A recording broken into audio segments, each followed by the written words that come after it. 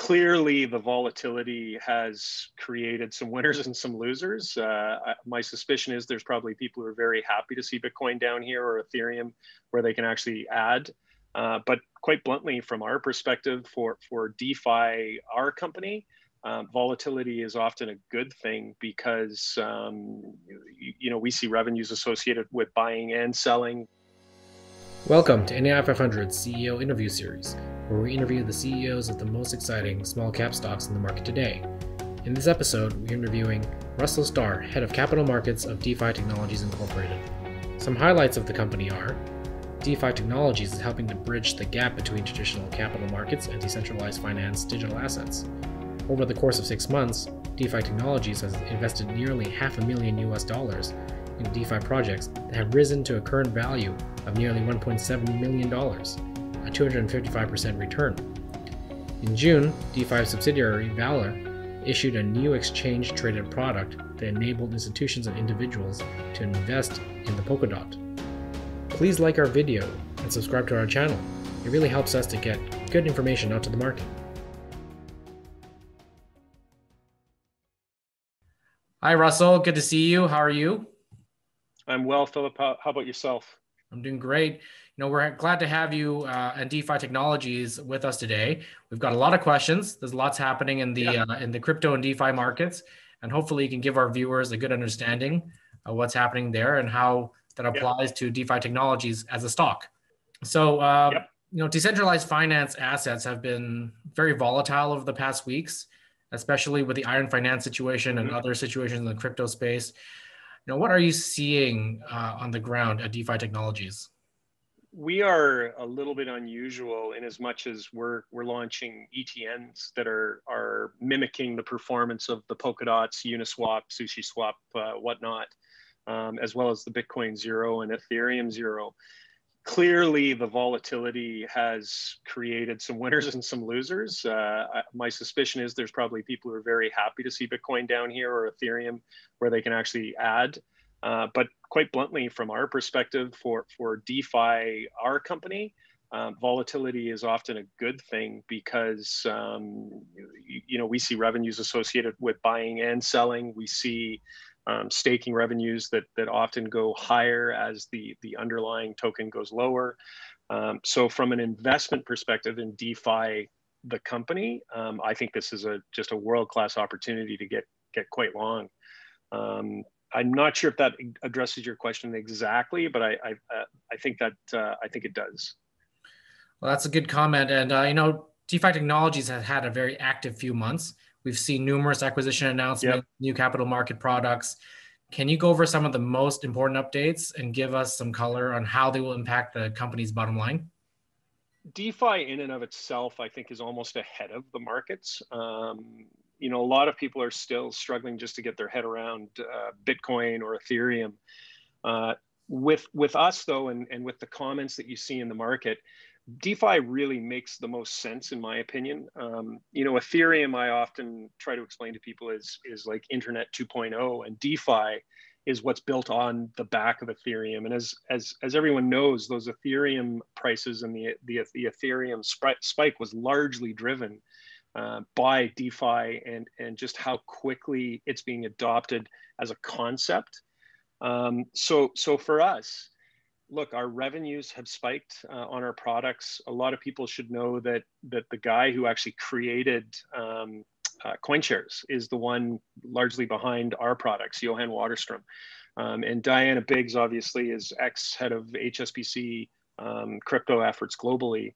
That's an all-star team leading our products. So while DeFi in and of itself has been very volatile, it's actually been great for us as a company, other than clearly our stock has been under pressure because I think the world doesn't understand what we're doing yet and almost just views us solely as a crypto product. But the reality is we're a very, very functional company. So we've got our ETP business.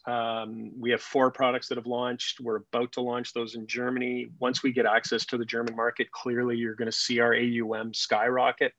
We've got our treasury product, which Wouter and Charlotte are working on diligently in the background, which could be a game changer because, as everyone knows, the the fixed income market is ostensibly broken globally because of what the Fed and other central banks are doing. So if you can actually create a stable coin version of something that will give people yield, I think that's going to go crazy and fly off the shelf. So that's another one of our products.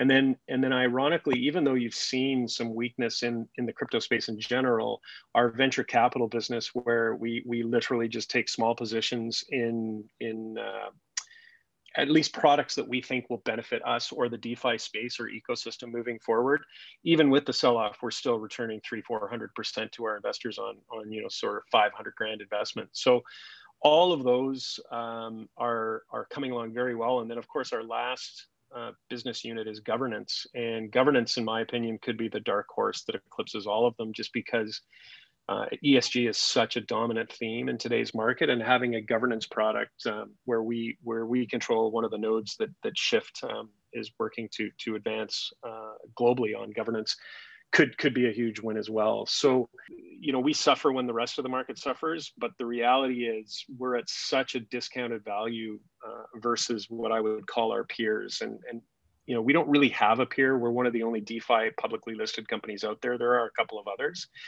but I think we have the best management team, or certainly one of the best management teams. And we are just beginning to create a product or a company that I think everybody's going to turn to when DeFi becomes a household name and just sort of not such a niche product as it is currently.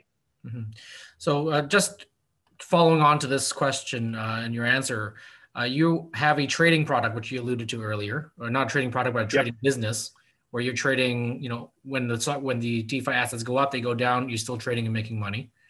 Then you've got product creation side, and we saw that with the Valor Polkadot thing, and I'll ask you more about that afterwards.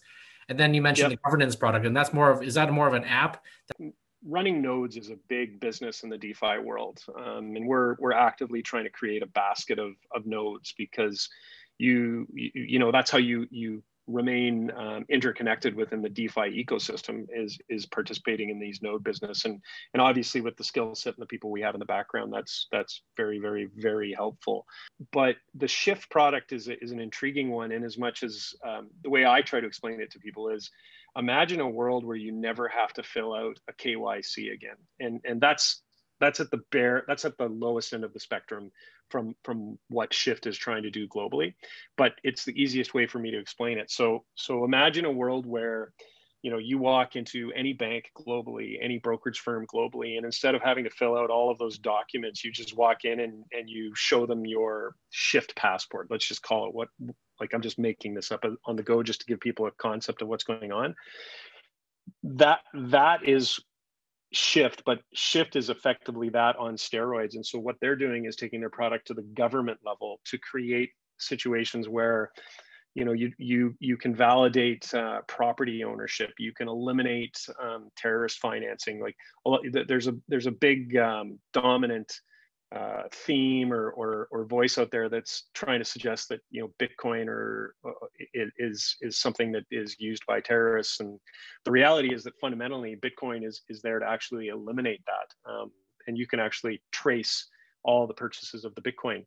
So if you can actually have a governance product where you're actually taking that to the next level, where you can validate almost any transaction anywhere globally, that is a massive, massive undertaking, and one that I think, like I said, could be the dark horse and be our biggest revenue generating basket. Can you go over for us how that product can generate revenues? A lot of our viewers are more traditional investors in stocks. They may not understand how that product ends up meaning dollar revenues for the company. Yeah, so we will get what are called Shift tokens, and those tokens I think have a value now of around 2 or 250.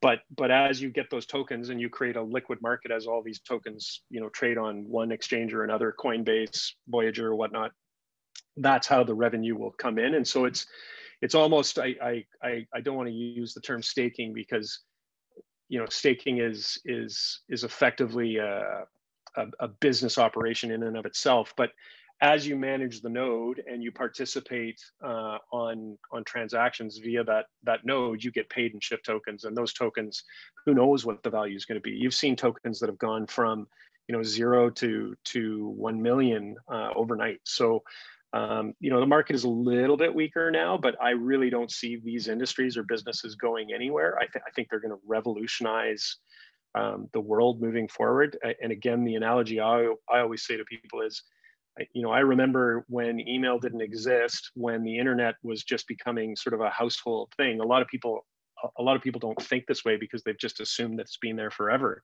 I'm a little bit older, obviously, but if you're looking at Internet 2.0, which is what I believe DeFi is, built on the backbone of predominantly Ethereum, all of these business units should theoretically grow substantially as the DeFi world grows. So you're going to have the high tide rising all boats, whether it be the Shift tokens, whether it be DeFi ourselves, and we just have to get through the haze and the sort of garbage that's occurring right now with China cracking down on crypto mining. But all of that hash rate is going to be going somewhere else. So I really do think that this is just a short-term opportunity for people to get quite a bit longer crypto as it does revolutionize the world. And then of course, DeFi is actually growing even faster than that. So we'll get paid in Shift tokens. We're obviously embarking on other opportunities where we can participate in managed nodes. But like I said, you've got this diversification opportunity with DeFi in and of itself, the company that we're discussing here, where you're not just getting long governance or treasury, you're also participating in the VC applications. You're also participating in these products that are being created by the guy who literally created CoinShares. And you're also on the forefront of creating exchange-traded products linked to DeFi assets. Yeah, those are what I was referencing. So, yeah. So Valor is run by Diana, and then obviously Johan's one of her top lieutenants or executive team managers, and we obviously own 100% of that. We paid, I think, 36 or 37 million shares for it, for the balance of it. Those products are just the tip of the iceberg, so to speak. So we started with Ethereum and Bitcoin Zero, which are novel products in as much as we're charging no management fees whatsoever. And quite frankly, we don't understand why people are buying products that charge a management fee for this. Like, there is no real need theoretically.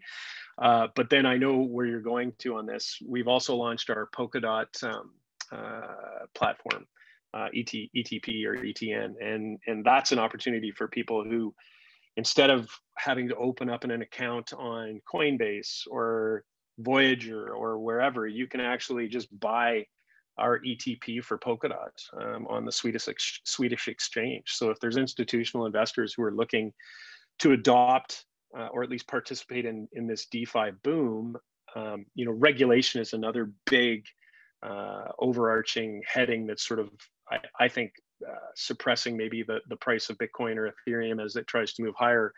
But the reality is that having a listed equity that you can buy with these products in it, you're actually already subject to the exchange approval and the regulatory bodies that protect you with actual listed equities versus some of these other exchanges. So look, we're just starting. We have many other products we're going to launch. You would have seen that we just launched a product that will mimic the Arcane hedge fund, which is a fund that's done extremely well in Europe. We plan on listing numerous other DeFi based products, and you start in Sweden because that's smart business. It's easier, it's smaller. You can get everything organized. But once we actually get onto the German exchanges, that's when I really think our company's going to take off, just because the AUM should grow substantially. And speaking of AUM, I mean, your company, I think, is value based on AUM. But the fact that you have so many products, I think that comes into, and you mentioned management fees earlier. How are you making money on these different products that you're issuing out there? So there's obviously execution, where you can eke out little gains. Staking is the predominant revenue generating scenario, and a lot of people don't understand. I mean, that's how you build the treasury product, is because of that staking opportunity in the background. But you can invest and buy Polkadot and clip a 13% yield just by staking your Polkadot. As we launch more of these DeFi centric products that generate tremendous yield, we'll be giving half or not more of that yield back to the investor and keeping some for ourselves. So as your AUM grows, you're going to get incremental staking revenues. And the company I often point to just show people how powerful this can be is Voyager Digital, which is an app that you can get on your phone to trade cryptocurrencies and tokens. And they were a $25 million micro cap a year and a half ago, run by Steve Ehrlich, who's a genius, a great guy who had his background and cut his teeth at E-Trade and Lightspeed. But they went from 25 cents to $30 in a matter of a year, based on all of the revenues from just trading and then also staking. And that's people just need to understand that once this starts growing and we start capturing those staking yields and the products and the AUM grow, this company has the potential to add another zero to the market cap. Russell, thank you very much for joining us today. We've got a lot of good questions. Yeah. I think you answered a lot of things that our investors are wanting to know about, both on the company side and also on the DeFi market in general. So, we're looking forward to talking to you again sometime in the future. You bet. And anybody who has questions too, Philip, rstar@defi.tech. My cell is 647-669-9801. Happy to answer questions. Please reach out. Like I said, sometimes you're so innovative that you get out in front of the market, which is, I think, where we are. But ultimately, I believe that DeFi as an industry and DeFi as a company will grow and be just a huge success moving forward. Thank you very much. Please like our video and subscribe to our channel to help us get more cutting-edge stock coverage to the market.